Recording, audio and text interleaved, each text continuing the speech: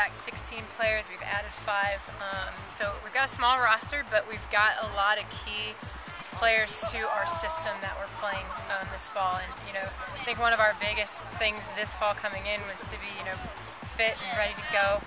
Cause our first leg of the schedule, we're playing a lot of CCAA teams, so it's going to be a little bit of a test at first. But I think it's going to prepare us. It's going to prepare us for our end goal, which is to do well in the Pac West. And so far training's been great. We've just been focusing on fundamentals, tactics, getting our team together, our shape, and our formation running smoothly. Right now I think, with our preseason scrimmages, we're going to be focusing on, fixing those little things and what we need to sharpen up.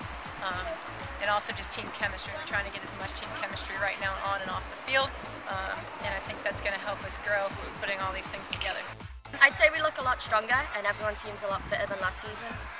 In training, everyone's been working really hard. Everyone's been going into tackles a lot stronger than we've seen previous years. I feel like we haven't been training as hard as we have been in games. And I feel like everyone's been working a lot harder, which has been good. So we kind of have a new start here. We have some new people in.